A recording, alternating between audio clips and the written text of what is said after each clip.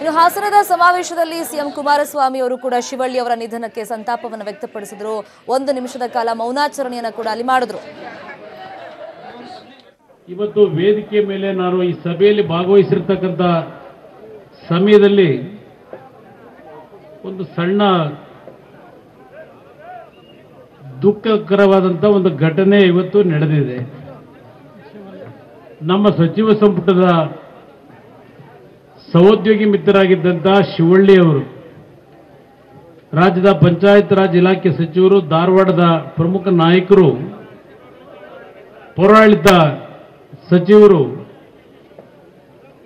ನಿನ್ನೆ ತಾನೇ ನನ್ನ ಜೊತೆಯಲ್ಲಿ ನಾನೇನು ಧಾರವಾಡದ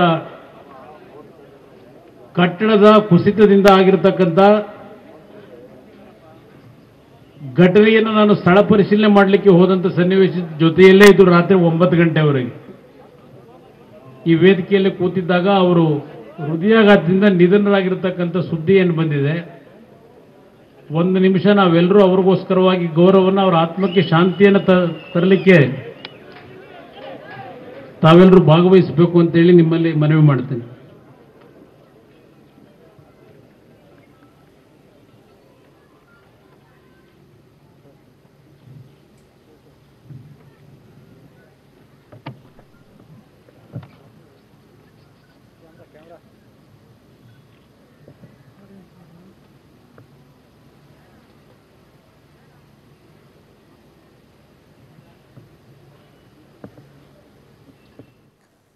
ಇದು ಹಾಸನದ ಸಮಾವೇಶದಲ್ಲಿ ಮೌನಾಚರಣೆಯನ್ನ ಮಾಡಿ ಕುಮಾರಸ್ವಾಮಿ ಅವರು ಸಂತಾಪವನ್ನು ವ್ಯಕ್ತಪಡಿಸಿರುವುದು. ಇನ್ನೊಂದು ಕಡೆ ಆಸ್ಪತ್ರೆ ಒಳಗಿನ ವಿಜುವಲ್ಸ್ ಅನ್ನ ನಾವು ಸ್ಕ್ರೀನ್ ಮೇಲೆ ಗಮನಿಸ್ತಾ ಇದ್ದೀವಿ. ಪೌರಾಡಳಿತ ಸಚಿವ ಶಿವಳ್ಳಿ ಅವರು ಕೊನೆಯುಸಿರನ್ನ ಎಳೆದಿರುವಂತ ಫುಟೇಜ್ ಅನ್ನು ನಾವು ಗಮನಿಸ್ತಿರೋದು ಸ್ಕ್ರೀನ್ ಮೇಲೆ ಇನ್ನೊಂದು ವಿಂಡೋದಲ್ಲಿ. ಇನ್ನೊಂದು ಕಡೆ ಕುಮಾರಸ್ವಾಮಿ ಅವರು ಆಲ್ರೆಡಿ ಈಗ ಶ್ರದ್ಧಾಂಜಲಿಯನ್ನ ಸಲ್ಲಿಕೆ ಮಾಡಿದ್ದಾರೆ. ಹೃದಯಾಘಾತ ಅವ್ರಿಗೆ ಆಗಿದೆ.